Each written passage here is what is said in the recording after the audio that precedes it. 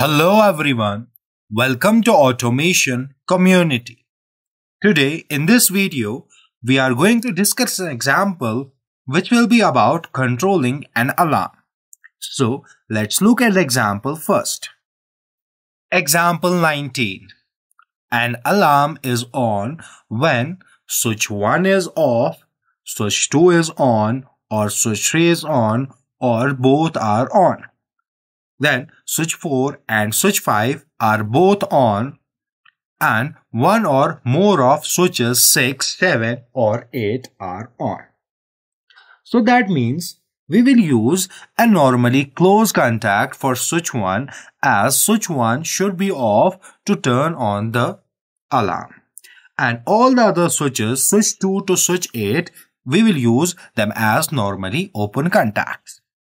So, switch 2 and switch 3 will be connected in parallel with each other. In this way, we will implement OR logic gate.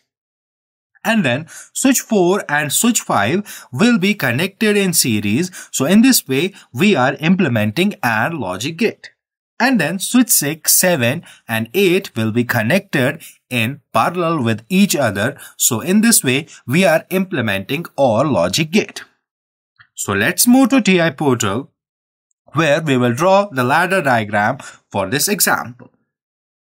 So this is the overview. This is the interface of TI portal. I will click here to expand these options and I will go to PLC tags and default tag table. And then here we need to add inputs. Let's say the first one is switch 1 and there are 8 switches. So instead of writing switch 2, switch 3, switch 4, I will simply click here and drag it to here. So all the 8 switches are fetched automatically.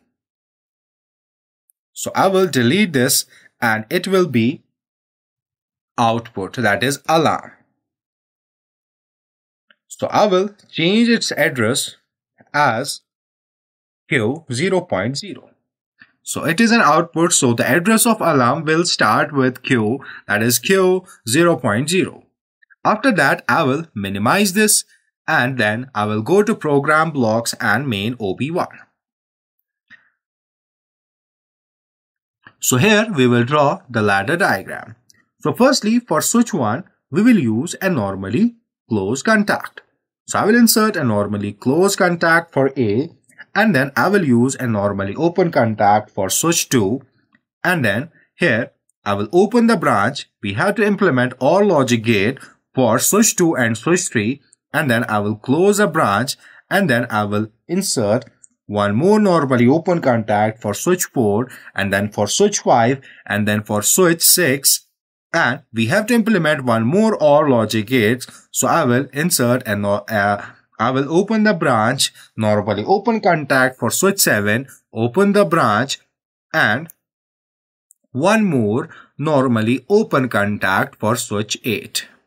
And then I will close a branch here.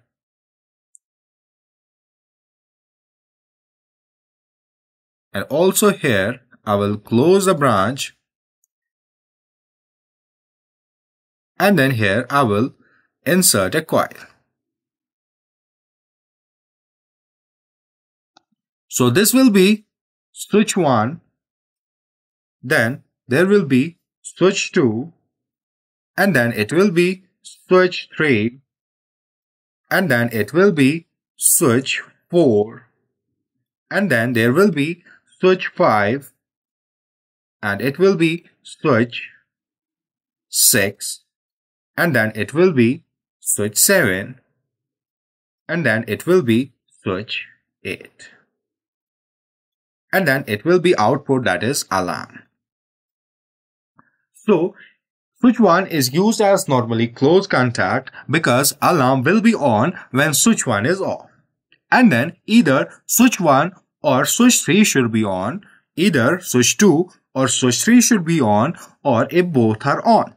And then switch 4 and switch 5 both should be on, and then there's a choice either switch 6, switch 7 or switch 8, at least one of these inputs should be on. Then only the output alarm will be on. So I will start the simulation and let's wait for some time.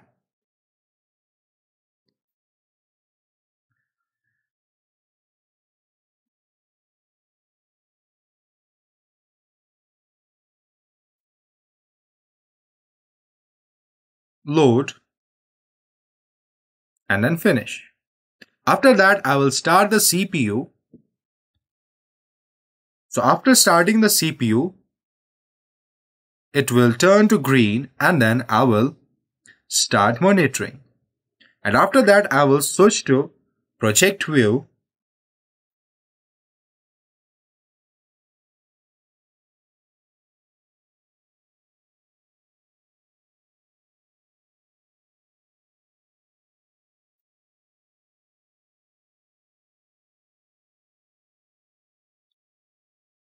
I will create a new project here. I will create it.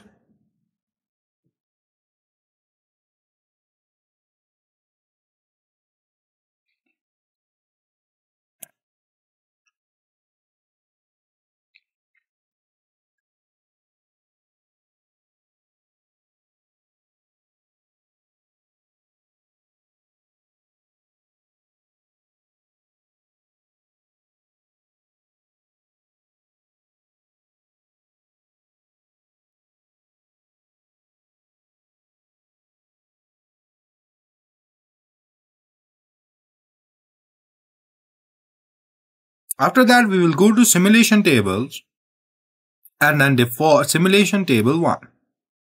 And after that, I will right click here and then load project tags. So all these tags are being loaded here, and then switch 1,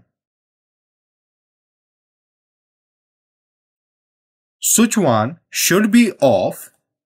The switch 1 should be off, and also either switch 2 should be on or switch 3 should be on.